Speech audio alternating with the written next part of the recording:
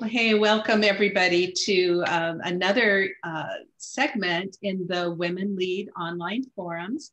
I'm Patty Vargas, and today we are doing one of our Truth is the New Black segment. And Truth is the New Black is a kind of a fireside chat style virtual conversation led by our own Shawn Marie Turi.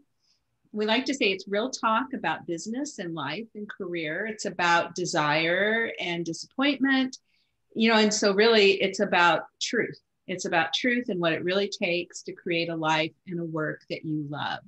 So let me tell you about Shawn Marie before I turn it over to her. She is a multi-passionate, multi-talented business strategist who helps businesses get things done and leaders to lead better. She is an irrepressible seeker of the truth. And as a master desire map facilitator, she's taken hundreds through her programs. And she is, I'm happy to say, my partner in crime here in the Women Lead online forum series. So Shawn Marie, I'm dying to hear what you've got for us today. Let's hear it. Thank you so much, Patty. And ladies, thank you, all of you, for being here. Those of you that are listening to the recording, thank you so much for tuning in. And I hope that you enjoy our wonderful session tonight. And I am so tickled that I get to introduce Chris Noell from T&T LLC. She is the visionary and the CEO and founder, and she is a magic maker and an optimist bringer and a money conjurer. And she is definitely the right person to have tonight's conversation with. So tonight we're talking about money and transforming and changing your money story. And we are doing a deep dive into why numbers are everything. So Chris, I would love to kick things off tonight. If you could give kind of a Reader's Digest version about your background and why, gosh, I feel like maybe I'm the one that should be telling this, but why you're why you're the right person to have this conversation with tonight, and kind of what your history is and what your story is with how you came to be, passionate about helping people with their finances, because it's definitely not something that everybody is suited for. And you are, my friend, you're the one to go to. So yeah, I'm so happy to have you here, Chris. So what do you think? Thank you. Thank you. Thank you for having me. And hello, everybody. In a nutshell, let's see, money is not something everybody loves to talk about. So how did I get started in this? We just, we'll start way back in the beginning with, I was in the foster care system as a child. And when you go without things, you learn to really hold what you have sacred. And then graduating college, my final semester, found out I was pregnant with my first son. My husband was in an academy. So we had $700 a month to live off of. And when you're graduating college, you have these big ideas of what you're going to do and where you're going to go and the career. All that was shot out. So I was on welfare and WIC and AIM and all of these government systems. So then fast forward, where grew out of that, had another kid, the 2008 recession hit. And I was an accounting assistant and an HR assistant, and assistants are the first to go when recessions hit. So I got laid off 3 times in 1 year. One time you can kind of manage, but when it's 3, it's devastating. We just had our second kid. We had just bought a house. And so I was so tired of this cycle, this financial cycle of being broke and living paycheck to paycheck. And it was just, I was humiliated and I was embarrassed. And I just had so much shame that this was where my life was at that point. So I launched T&T, and I put my husband and I on a $20 a week allowance. And here we are, almost 13 years, 12 years later, where studied everything about money and entrepreneurs and gap accounting and how it fails every entrepreneur that I've ever worked with. So I just love money, and I love challenging women to charge more for their services and to pay themselves more and to own it and feel really, really good about that journey. So that's me in a nutshell. Chris, how much, like, regardless of how much you have, how much of growing your wealth, of manifesting more money, of generating more money, of selling more of your product or bringing in more clients, how much of that do you think is directly connected to your mindset? Oh, I would say about 80%. It's behavior, it's mindset, and then the other stuff you have to learn a skill set and education on finances and teach yourself how to think that way. But I would say, determination and consistency with having a mindset about earning more and paying yourself more and not working 80-hour work weeks is definitely a mindset. So part of tonight, we're talking about helping people change their story around money. And I just want to take a quick pause here and just thank you and acknowledge you for your absolute transparency and taking us. I know it was kind of a rapid fire journey, and I know you, Chris, and I know there's so much more to your story, but sharing with us that you came from the foster system and how that affected the way that you looked at money and having things and being able to take care of yourself. And I just think the tenacity and the willingness to identify not only that you wanted it, but that you deserved it. Like, I don't think that I think that's such a big component that's missing for a lot of people. And I've seen it across the board. I've seen people that have very little and they just can stretch it and make it work like they had hundreds of thousands of dollars. And on the flip side, I've seen people that have had hundreds of thousands and millions, and they're constantly trying to catch up. And so specifically with regards to helping people change their money story and the power of numbers, right? That was part of what we talked about too, that numbers are everything. I'm wondering if you can unpack that a little bit for us and talk about, maybe for those of us that are maybe stuck a little bit in our money story, like whatever it is that we heard growing up, like money doesn't grow on trees, or you have a champagne taste and beer pocketbook, or wanting money is greedy or sinful. Like all of the stuff that we hear that isn't even ours, right? That we grow up hearing, and we kind of, a lot of us, not everybody, but so many of us tend to absorb that. So how do we begin to kind of break those patterns and strategically look at numbers where we can maybe start to get that extra support of identifying, like, how do I really create a successful, empowered business that is profitable? Oh, that's a lot in that question. I'm sorry. Take whatever landed for you, please. Okay. Because you've got such wisdom to share. Is everybody here a business owner? Christy is not. Okay, Christy is not. Okay. But Christy is in accounting. Okay. So your field, Christy, isn't accounting? I'm a financial analyst. Okay, so you're super familiar with GAAP. So GAAP is general accounting principles. It's when y'all go to, I won't say y'all, when we get our degree in business and finance, GAAP is what they teach us. So when you look at a P&L, you look at it as revenue minus expenses is your profit. And we call that at T&T broke even. Because using that philosophy, you're never going to break even. You're always going to be broke even.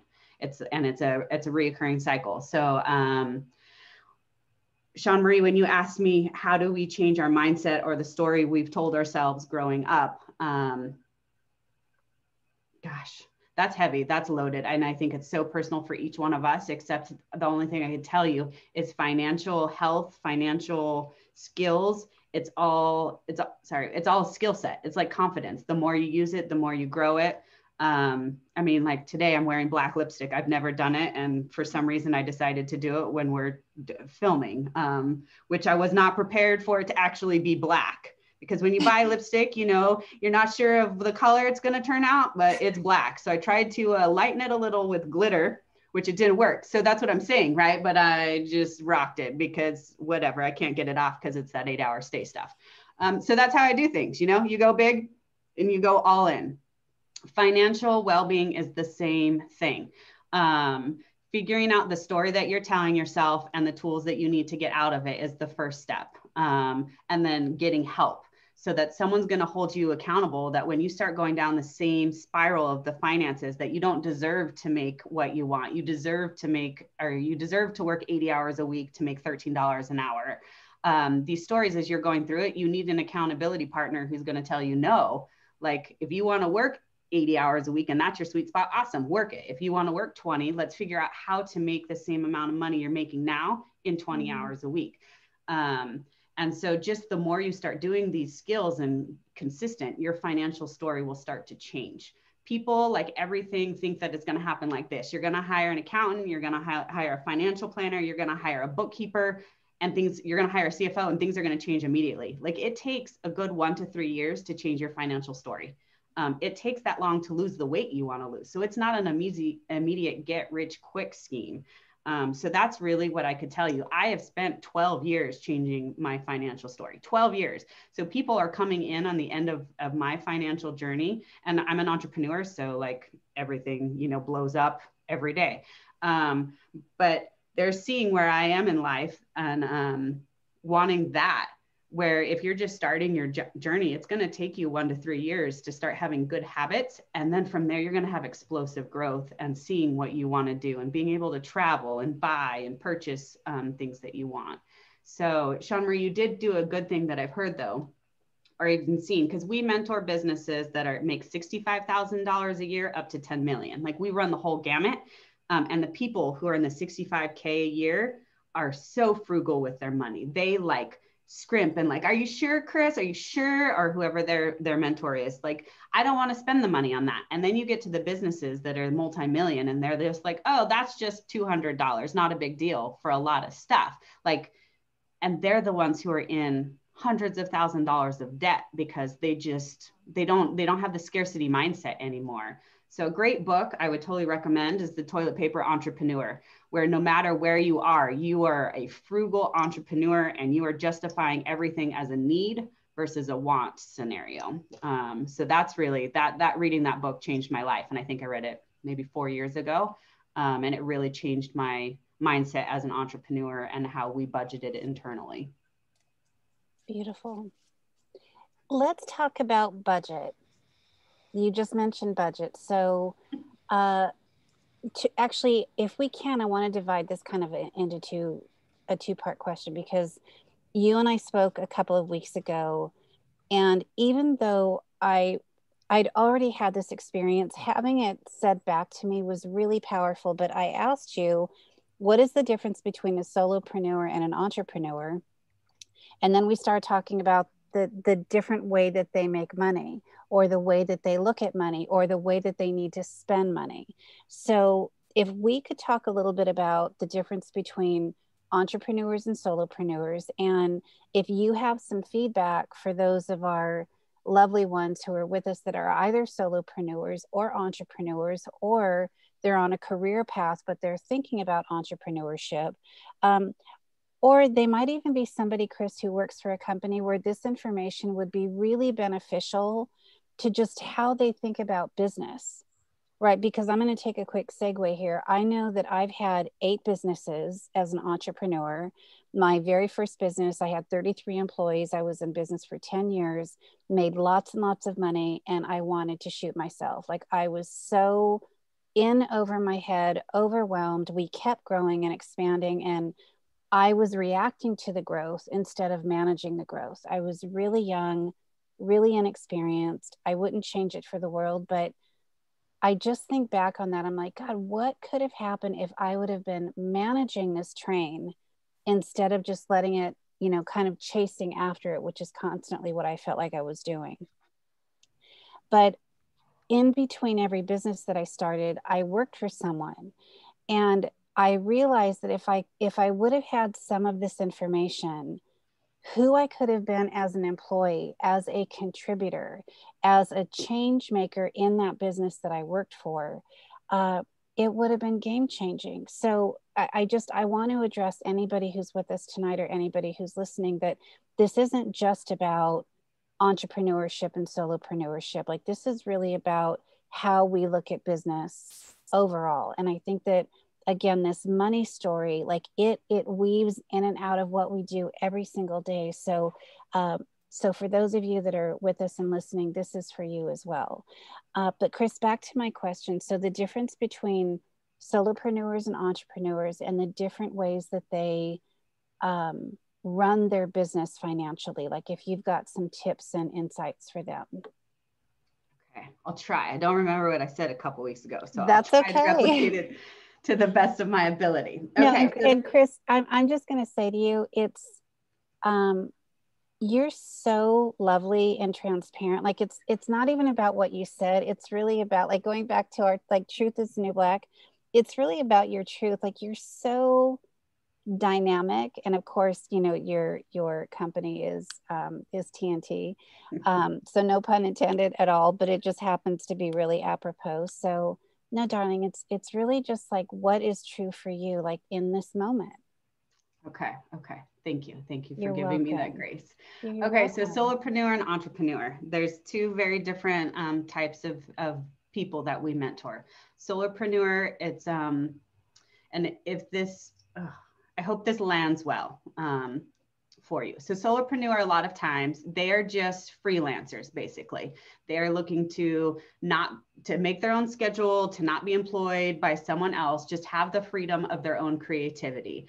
A lot of times, though, kind of what Shawn Marie said, things start spinning out of control, and you do find yourself maybe underbidding jobs, working 80 hours a week. I keep throwing 80 hours a week because that was my story. That was where I was, because I thought I had to do it all and be it all. So solopreneur, a lot of times you are just in it for you.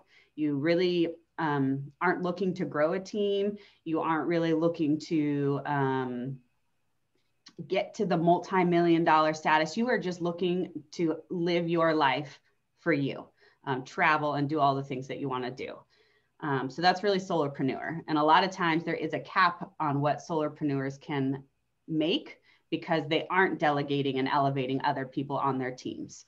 Entrepreneurs, on the other hand, and you can be a serial entrepreneur, you can have tons of other businesses, but this really is that you are looking to build teams, to grow teams, to lead people, to teach, to mentor, to have ripples within your community and leave a legacy so much bigger than yourself. So entrepreneurs, they can and hopefully do have 10-year plans, 50-year plans, 100-year plans, that it goes so much farther than just living life on their terms. Like they're leaving a piece of themselves on the earth for other people to move forward. That's so good. You know, one of the things that really struck me, Chris, when you were talking, because, and I think I might have shared this with you, that I am 100% an entrepreneur, but I am operating like a solopreneur, right? So meaning, and one of the things that you had shared with me was that entrepreneurs really have a mission to scale their businesses, right? They know what, and like you said, whether that's the 3-year, 5-year, 10-year plan, but they have a desire to grow and expand and hire people, as where a solopreneur has zero interest in that. They don't mind being the bottle washer and the janitor and the chef and the CEO and the delivery person. Like, they do it all. And I realized that for me, that I am really, you know, just in complete transparency with all of you gorgeous women, I'm definitely in an uncomfortable place right now because the work and the opportunities that are there for me cannot possibly be managed by one person.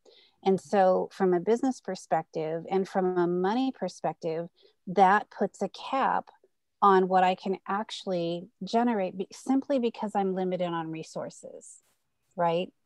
So because I can't be in 20 places at once and call 100 people and, you know, do all of the things that a business that is on the path of scaling can do, it requires a different mindset. But because I think and operate like an entrepreneur, it's hard for me to like put on the brakes and kind of slow my roll and just be like, oh, I'm just going to operate like a solopreneur. So from a financial perspective, Chris, what have you found, especially like when it comes to budget and when it comes to numbers, which I know is a really big passion for you?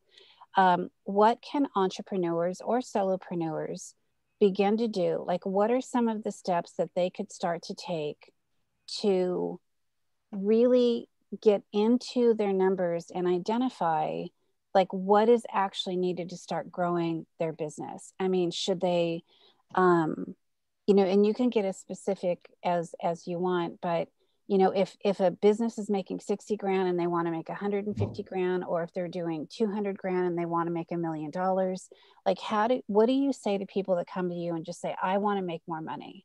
Like, where do they start? Hold on one moment. Yes. This is like live TV, you guys. This is real life. We always check with each other when we're leaving the office if we want the AC to stay on or not. That's so great. And I said, yes, please.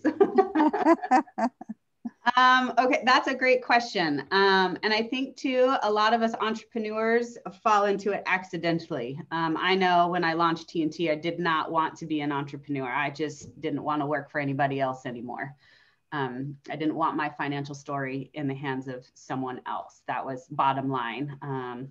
12 years later now, we do have a team of, I think about 30, and we telecommute all over the world. So from what I can share with you, I was a very accidental leader, very accidental budgeter, even though that's what we do for everybody else. We've created a couple of worksheets. We call it our income and impact worksheet. And really what we tell anybody who's in this position is it's never too early to start. Even if it's just you getting your books into your finances into QuickBooks, or there's a couple of free platforms as well, but that is the number one thing we say. Excel spreadsheets are okay, except that it's very hard to pull reports year over year and to do cash flow analysis and that sort of thing. So getting it into a legit accounting software is the number one thing we say for budgeting. And that is for a couple of reasons. You know exactly where your money's coming and going, and you're more aware of it, because without that, you just kind of rationalize anything that you're spending and then saying, oh, well, that job I just completed covers that cost. Again, that's the broke even mentality. So that would be the number one thing. And then the second thing with this income and impact worksheet, even if it's just you list every expense that it's going to take you to run your business, and then you add in a profit multiplier. So if you want to scale, let's say you want to hire someone in maybe 2 years, what is it going to cost to do that? You add this profit multiplier in, and then that tells you exactly what the revenue is that you need to be charging for your services. And as a woman, this is just me. Like, I had a very difficult time charging what we were worth. When we first started TNT, we charged $27 an hour for our service, and now we charge $250 an hour.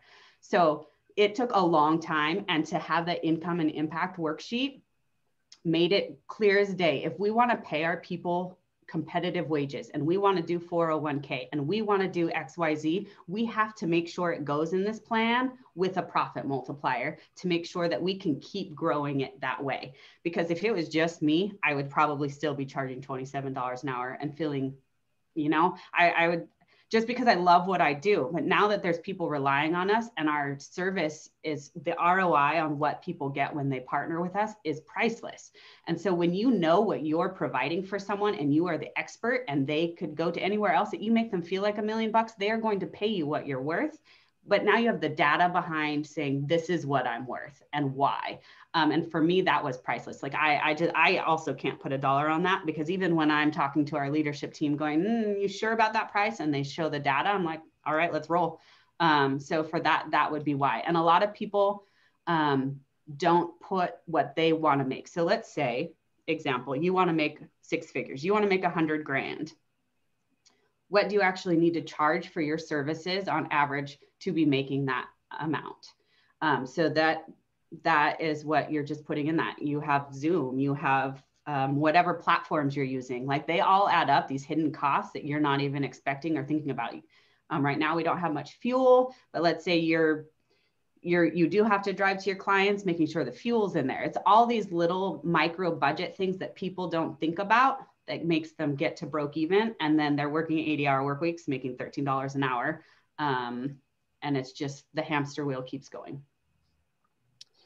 You know, I had an issue. I'm still not exactly sure what it was, but a couple things happened for me. We had a really crooked bookkeeper or accountant, an actual CPA who used to work for the IRS, who we thought, my God, we're in great hands, because he could just make a phone call and like things would get put on hold. And anyway, 6 years worth of accounting, we recently found out were just out the window. He never filed.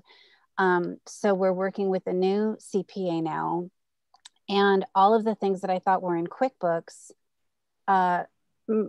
mysteriously disappeared. So I've had to, with the exception of 2019, I've had to go back through and manually like print out statements. And I mean, it has been so painful and so arduous, I can't even tell you. However, it has been one of those jaw-dropping, awakening, empowering experiences, because I've been paying for Spotify 3 times every month. I must have signed up 3 times. I have actually like run the numbers on what I've paid for like education or workshops or retreats or symposiums or books, or like, it is just a couple things that happened. The amount of money that we actually made is astounding, as is the amount of money that we spent. So I'm so grateful that I'm having this conversation with you tonight, Chris, for the conversation we had a couple of weeks ago. I know that one of the things that you do is you go in and you help companies pull back the veil on that discomfort, and showing somebody who really cares, who you can really trust, who really wants to see you win. And I think that's key for me, Chris. And that was one of the reasons I was so excited to have this conversation with you. I know that you and the entire team at TNT want to see your clients win. And that's a hell of a lot different than the CPA who I thought had the magic wand because he worked for the IRS and he could call the state, he didn't do any, all he was doing was stalling, and getting more money from us and not doing anything. And I know that you actually will go in and help companies see what is possible, but also see the things that can be really uncomfortable. So can you speak a little bit to that? And you, again, I'm so grateful for it. You, at the very beginning of our call, talked about that embarrassment and the shame. And I don't know, I think it would be an interesting conversation. I don't know if men experience the same kind of shame around money the way women do. The way that I've experienced men having shame around money is if they are in a relationship with somebody who's making more money than them. But other than that, I've not experienced men having the same dilemmas with money as women do. So how do we increase our tolerance for that discomfort? And do you have any suggestions on how we can really work toward getting around and over and confronting that embarrassment and that shame, while also declaring unequivocally, unapologetically what we actually want? Whew. It's heavy. Anybody here love to talk about money? Like it's your favorite thing ever? Like you would do it all day long if you could? How about talking about your own money? Anybody here just want to like open up your bank account right now and show us all what you got in the bank? You want to do that? No, I didn't think so. We have a love-hate relationship with all of our clients. they love us because we help them, and they hate us because we're looking at everything about them. A business is an extension of a person's soul. It truly is. Like, it is who we are, like, inside. I'll just turn in my office. I have all the core, maybe you can see all of our core values on the wall over here. Chris, would you read those to us? Yeah. So active listeners, authentic, bold, courageous, and transparent. Those are what we live by. Beautiful. And it's true. Businesses typically only come to us when they're in financial duress. We don't get hired before that, really. It's very rare. It's amazing. And we love it when we get a blank slate of QuickBooks and they have no loans or anything like that. So it's hard. So businesses are an extension of the owner's soul. And then when we are talking about their finances, it's like we're up close on their zits, really.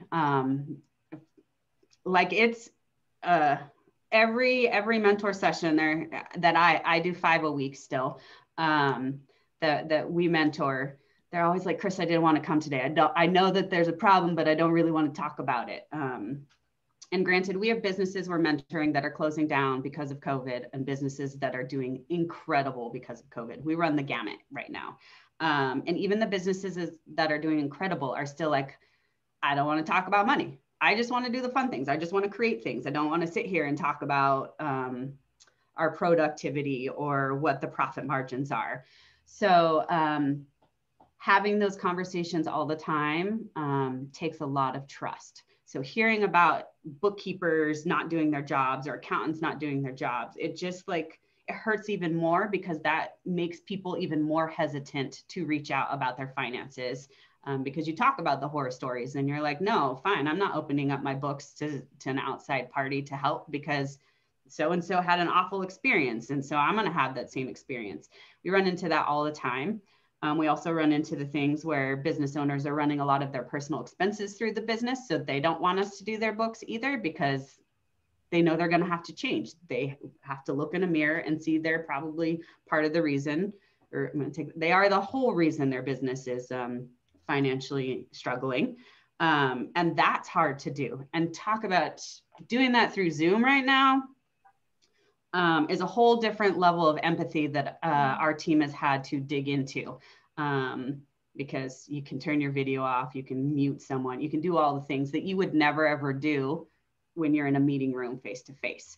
So that would really, that's so we tell people when we're meeting with them that we are going to challenge every belief you've ever had about money. We are going to challenge the status quo.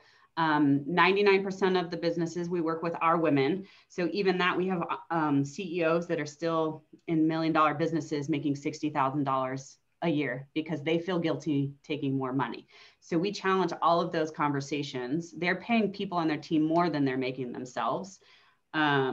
So we challenge all of that, and we really lead them to believe you're worth it. So we're not just talking about money at that point. We're talking about the human being and their belief system and the story they tell themselves.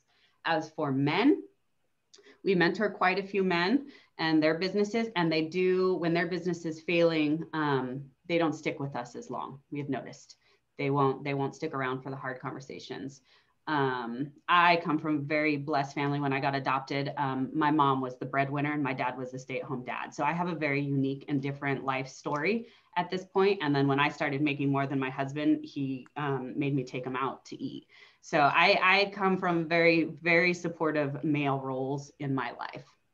So, but when we do mentor men, it's the same thing. They still come to us when they're quite a bit in debt.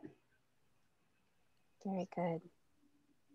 So Chris, we've got about 20 minutes left, and I want to make sure that we get to any suggestions or any points that you really want to emphasize with anybody that is, you know, in any number of these places or a combination of, and want to proactively change their relationship with money.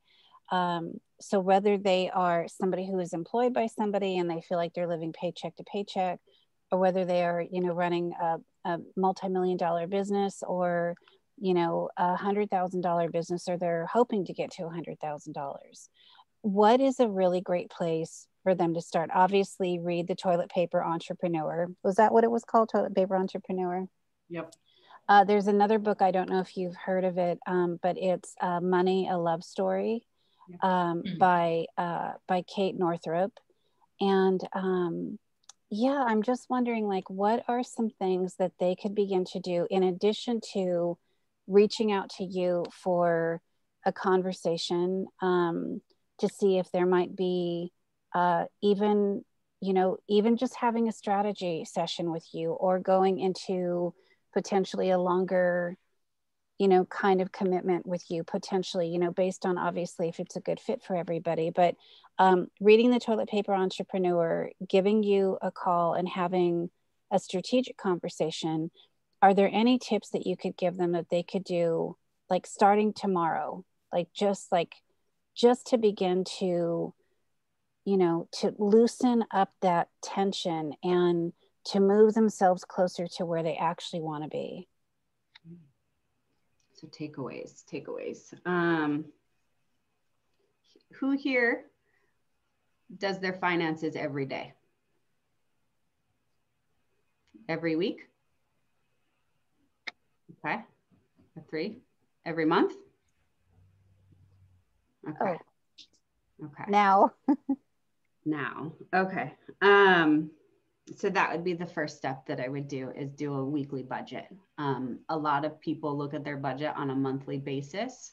And that's a little bit harder to track your ins and outs that way. At TNT, we do our money every day. Our integrator is in our cash forecasting every day, updating expenses that are coming in and out, just so we're not surprised by anything. So that would be the first thing. Start doing your budget on a weekly basis. And if you can, that you can do in Excel. So if you want to do it for your business, it's nice to get on reoccurring static revenue and figure out what that looks. If you're looking for personal finances, do it on when you get paid. So if it's weekly, bi-weekly, whatever that looks like. Because when you do it on a monthly basis, it's really easy to say, let's say you have $6,000 a month coming in and you have $5,000 expenses, but the dates don't quite line up. And then you overdraw because you didn't line up everything. So I think that starting tomorrow would be figure out your budget on a weekly basis. And for that, usually the interactive, what would be the pros of doing it on a weekly basis? What do you think you would see with your finances doing it that way? That's open to everybody. That's a question that you're posing to the group, right, Chris? Mm-hmm. So, you see exactly what it is that you're doing on a regular basis that you might be doing consciously or unconsciously, especially when you're talking about your numbers. I mean, how frequently you just go, oh, I'm just going to get coffee today. Okay. So is that really in your budget to do that? Or couldn't you just make coffee and it just be something that you can save that kind of money? So that's what I've noticed, that you see your habits. You see what you're consciously and unconsciously doing and seeing how that relates to what your overall goals and objectives are. And then you can figure out how to course correct from there. That's exactly right, Levon. There's that saying that $4 has cost you $10,000 without you even knowing it. And then you become doing it on a weekly basis. You become very intentional with your finances. We call it the 48-hour rule, that before you buy something, you wait 48 hours and you research 3 different places that you could get it at a better price. So you just pause, you take a breath and you pause. So that's a lot of what the budget. So that would be the number one thing, because that's consistent. Weekly budgets, consistency. I think that you also see, like you mentioned, Shawn Marie, that you were paying for Spotify 3 times. You didn't realize it. I mean, I catch so many things and I'll say, did you buy this? Like, no, I didn't buy this. There were 3 charges to DoorDash in a city I was not in, that added up to almost $300 in one day. And, you know, if I hadn't happened to look at the bank that day, you know, so much stuff happens online now. You signed up for something, you forget you signed up for something, somebody's gotten a hold of something, and there you go, $300, you know. That's big. That's a lot of money. To me, that's a lot of money. Yeah, that's a lot of money. It is. And, you know, and I found that doing that exercise, it was almost like, fairly quickly, I was able to turn it into a less painful exercise and look at it more of an exploration of finding money, of like, where can I find money? And so I canceled subscriptions that I had completely forgotten about that I had. And it was truly empowering. And when I'd had my first business 100 years ago, I was always in the books. Like there literally wasn't a week and possibly a day that would go by where I didn't know if we were up or down or what our revenue was. And I was just more dialed in, and I forgot, you know. So I want to share that too, because it is an ongoing practice. And Chris, when you were sharing, like, it doesn't happen overnight, right? It really is a practice, and that consistency. And yeah, there's a lot of power to that. But so I would like to also add, Chris, like maybe sometime this week, if everybody goes, you know, into their accounting to, you know, look to see if there's any found money to be had. You know, maybe something that you are paying a subscription that you really don't use or you really don't need. Or, and LaVon, like you were saying, like that cup of coffee, you know, my goodness, gosh, you know, when we start thinking of what the value really is on that. And even Chris, when you were just saying like that $4 or $10 cost you $10,000 in the long run, like that's a whole different spin on $4. Mm-hmm. It's powerful. Chris, can I ask you a question? Yeah. Because I'm very like on every single dime. That's how I live my life. And I've learned I need to I had to step away from it because it was so obsessive. Like I don't drink coffee. I used to work at Starbucks and I used to watch everyone spend their money. I don't do that, but it's like, I found it was a little more happier to just not worry, because when I think of being plentiful, it's like the opposite of like looking at every dime. So what do you suggest for finding the good in between of that? So what do you do to find the good in between instead of being obsessive about it? Yes. How do you free yourself a little bit? Well, what I did is I hired somebody else. So I don't look at it every day. Our integrator looks at it every day. So maybe for you, it would be getting a bookkeeper or a virtual assistant that's in there doing that for you. The other thing is, if you're doing it on a weekly basis, that's still, you know, if you set Tuesday at 9 to 10 a.m. as the only time you're looking at your budget and you're holding to that, maybe in that structure, it will be freeing instead of you locking in the bank every half hour. What just went through it, you know, maybe doing just so that in that structure, you're creating freedom for the rest of your life. So that might be. And even like when you're out too, how do you not feel bad when you do want to purchase, or do you give yourself a plentiful budget? Is that like a key to not be so stingy on your budget for yourself? Is it to give yourself more, like you said? Clarifying question there. Are you talking about personal or business? I think now I'm talking about personal. Okay. And just in general, like how to not, you know, do you give yourself a plentiful budget? I get personally. Yeah. So for me, I do it all on a weekly basis and I have a fixed budget. So, and I sit down at the beginning of every month and map out to make sure that it's what it is. So if I want to buy shoes that month, that's going in the budget. If I want to make sure I'm going out with friends, I'm an introvert, so that doesn't happen very often. But if I'm going out, I make sure my gift cards are all loaded. So I'm not actually spending the money, it's on my gift cards. So at the beginning of every month, I have about 5 gift cards that I just load up with $50 each. And that's all I get for probably the month or 4 months, depending on what it is. So no, I don't have a free for all. And then I still only get $20 a week allowance 12 years later. So that's the money I get to spend on whatever I want. That's not allocated to anything. It's my allowance. Good question. For the business, I have a $50 a month to take out a client budget. if I want more, I have to go to our leadership team and explain why I want more. Lizzie, did you have a question? Sorry, I'm reading. Yeah, That's I okay. just on the business side, something you said earlier really resonated with me, and I wanted to ask you a little bit more about it. But when you were talking about how you really have to figure out what you're worth and charging that, and I know that's difficult for everyone and figuring that out. But I'm thinking, like, my husband has his own business. He's a graphic designer. And has had to change that. And I'm moving from working full-time at an organization to consulting work and having to figure out for me, like, what I want my fee to be. And so I'm looking at like what I made before, plus like figuring out what the monthly cost or hourly cost of my benefits and everything were then that were covered that aren't now, and adding that in. But even that is still hard, because then that seems like so much as an hourly cost. Do you have any suggestions or wisdom about how to do that, or how you get more comfortable with doing that? And I know you said it, you know, when other people are depending on you, but for like us, where it's just one or maybe two people, how do you get comfortable? How do you make yourself do that and still do it like accurately and everything? That's great. And congratulations for going out on your own on consulting. It's a big step.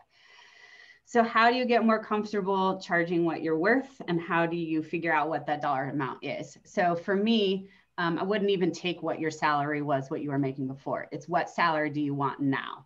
And it's not what you need to get by, it's what you want to make. It's a big distinction there.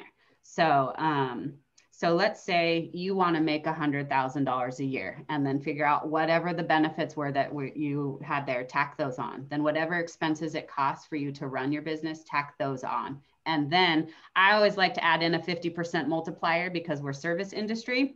You could, if that seems way too high for you, keep knocking it down till what, 2%. Whatever, just make sure that there's some money in that profit multiplier, because that will scale you, or that will cover any emergency expenses that come up that aren't allocated in your budget. And then practice in front of a mirror. Like, so when we first raised our prices from 175 to 200, literally our whole team sat around and practiced in front of each other, so they felt good about it and why they were doing it. Because if you just go to someone and you're like, well, we're going to charge $200 an hour now, is that okay? What do you think their response is going to be? Are they going to lose faith in you? Yes. If you're going to be like, we charge $200 an hour, we're amazing, this is the ROI that you're going to get on this, this is everything that's included in your package, and I'm really excited to look forward to I'm really excited to work with you, because these are the ideas I have for your platform. Boom. Like, it's a whole different, like, they want to be part of that, of what you're now cultivating, your vibe, your energy, because they partner with you because they like you. And then whatever you're charging, if the value you provide, they're going to pay, they would pay 10 times that because of what you're actually creating. So that would really be it. Practice, practice, practice. It's a confidence thing. And for me, I still get really nervous because we're raising our prices and we're going to a membership platform. It's the same thing. We're launching that December 1st. You can bet our entire team on Zoom, we're going to be moving into chat rooms, and we are going to be practicing that ourselves, because it never gets easier, ever, ever. And then the only other thing I can do is get a friend, your tribe that you trust, and practice with them. And then have them tell you why people would pay for your service and what the value is there. So hope that helps. Lizzie, I have a quick question for you. Do you have a list or a database of clients that you that you will begin to reach out to and cultivate conversations with, and and start to really expand on those relationships and conversations? Yeah, I mean, I'm kind of falling into this by accident. It wasn't a plan where I was working before, because of COVID, restructured and everything, and this just kind of fell in my lap, and I was like, hey, yeah, this is great if I can consult and do that. the same Absolutely. thing. So yeah, I do have a very short list, but I haven't started doing any of that yet. So I'm someone I've worked with before and wanted to bring me on to do this as a consultant I've been working with. And so it's a little bit safer because I already know them and I can kind of feel some of this out. But yeah, I think once, like you said, Chris, as soon as I get more confident about it and have that figured out, I'll definitely be using that list and trying to cultivate more relationships and go down there. Yeah, and I just want to acknowledge something. Like I think that because there's so much information and great coaches and great, programs and all of this conversation, this big buzz around growing your business and having this list and having 1 million followers and this and that. And I just want to really take a minute and acknowledge like this small starter list, like our list, our email list, like that is gold. Like there is so much worth and value in our list and our fans and like all of that is wonderful. But I really feel like, and it might be a little antiquated for some people that think like social media is the end all and be all. But I really think, Lizzie, like when you start and you just start communicating with this list and having conversations with them, and I love what Chris said as far as like practicing and getting with somebody that you really trust. I could not agree with her more. And I just want to add to that I also believe like there is a knowingness in you, Lizzie. Like there is a number that probably feels really good. And it might be a little bit scary, but you're like, God, this number feels really good to me. And this number would be fantastic, but I would feel absurd asking for that.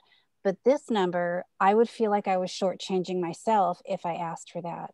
So I think in addition to operating off of this strategy that Chris is talking about, which is really like when it is in black and white and you're looking at it on paper and you know what your incoming costs are and your outgoing expenses, like when you've got those numbers, they don't lie. And I also want to say that there is an intuitive knowingness that complements that strategy. And like Chris was saying earlier, like when we're just like all airy fairy, like, oh, it's just going to come to me and I'm going to charge $500 an hour because somebody told me I was worth it. If we've not done the work so that what we're asking for actually has the foundation to take root, we might get $500 an hour, but it's not going to last, right? We might get $50 an hour and it won't last because if it's not rooted in like what Chris was talking about in real confidence and a real knowingness, then it has no basis for growth, right? It's like sowing seeds, on a dirt lot without actually cultivating the soil. So I think in combination with taking a real practical strategic approach, as well as trusting your instincts and saying, God, you know what, this number, this would feel really good to me. And then maybe starting there with looking at like, does that number align with what it says on paper? Right. But I think it's a really great place to start because I think you already know, like there's probably an area you're like, I kind of want to be between this and this. And it feels really good. And I know that I'm worth it. And I know that I can deliver. And if I push the edge of that, it's a little scary, but kind of exciting. But we know, right? We know that when we lowball ourselves, it feels shitty. Like it just doesn't feel good. But we also know when we go in and we're like all puffed up because we just came from a Tony Robbins seminar or whatever, and we're going to go in and we're going to ask for the big bucks, but we haven't really done the work where we can deliver on that big ticket item. And I don't think it's not that we're not worth the big ticket, but if we've not done the work where we can actually deliver, then it's going to be nerve-wracking. And the money, in my experience, it's not comfortable because we get that big paycheck and then we're like, holy shit, what did I do? I don't even like them. Like they sell cigarettes and I don't like tobacco, or they're probably into something shady. But they had them like, and you'll learn this, like, welcome to the club, Chris. I'm sure Chris has got stories up the wazoo she could tell you, but you're going to learn as you go. But I just really felt compelled, Lizzie, to just say, I think, Like, I think you have a knowingness. And I think if you can combine looking at it on paper and just being like, how does this really feel? And how does this actually look like? Does the data back up how it feels? I think you've got this. I do. And it's okay to be scared. Like Danielle Laporte says, you can be really scared and really ready. Yes, 100%. I think, I don't know if all of you do I suffer from imposter syndrome. And every time something goes right, I'm like, I just got lucky, team.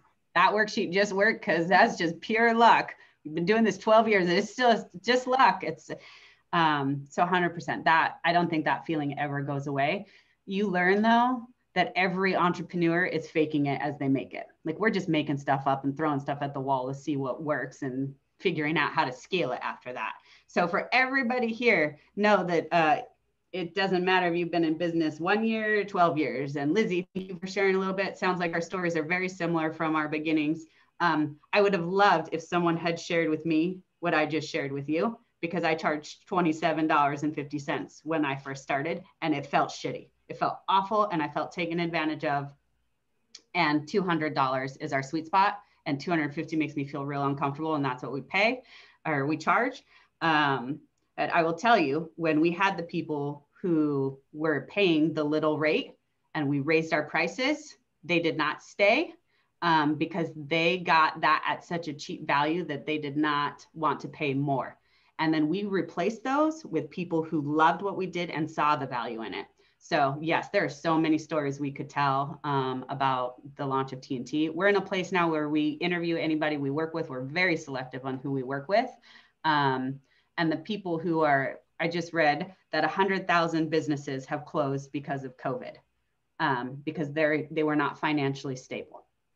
Like your business should be ready for any crises. Your restructuring for your business, if anybody's going through this, is because the business owners were not financially ready for crises. So that's really what that profit multiplier is, and it's so important. 100,000 small businesses. We are I didn't look up the alternating to see how many businesses launched. I could tell you, launching in a recession is beautiful. It's the best time to launch your business. Thank you, Contessa. Bye. Bye, Contessa. Thank you. So launching right now, it's beautiful. It's a great time to launch. Beautiful time. It's much harder being a mature business right now than launching.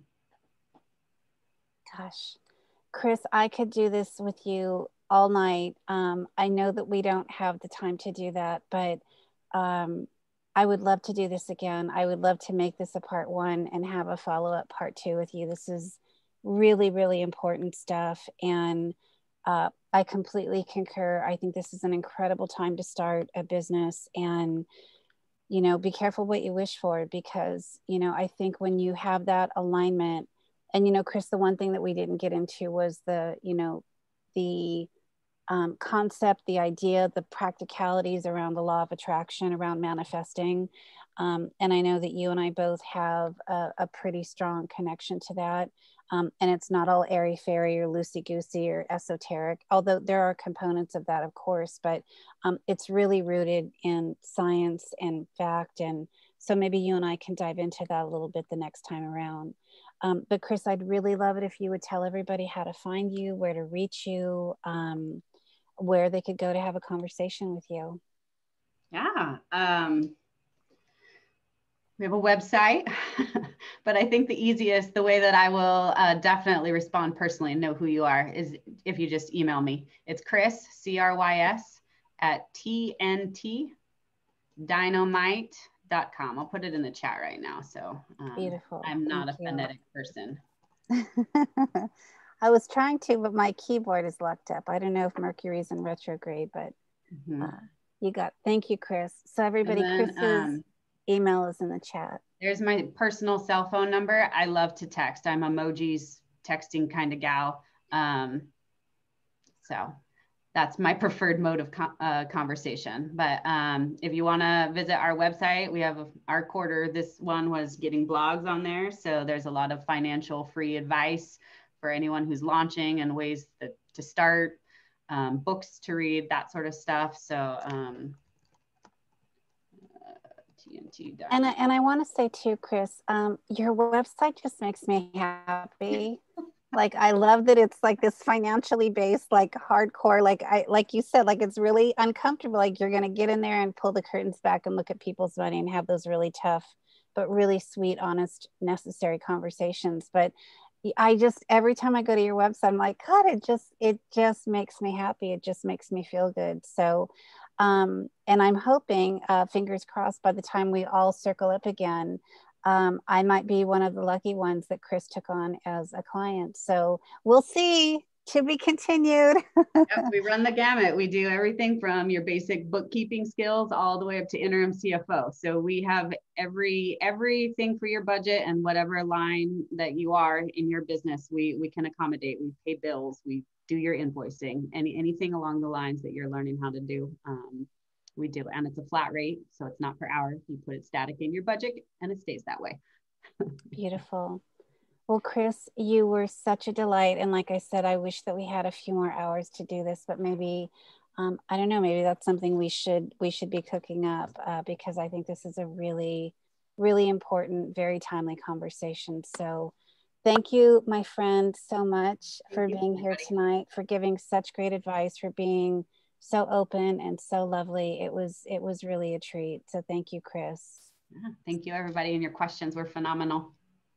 And everybody, I want to thank you for being here tonight and joining Chris and I. And Patty, thank you for being my wonderful partner in all things Women Lead Online Forums. This has been so lovely. You're such a great partner and host. So thank you very much, Patty. And to those of you listening to the recording, we're really grateful. Please reach out to Chris. She is a phenom, and yeah, she's just the real deal, and she's got a heart of gold. So I hope you'll reach out and take advantage of that.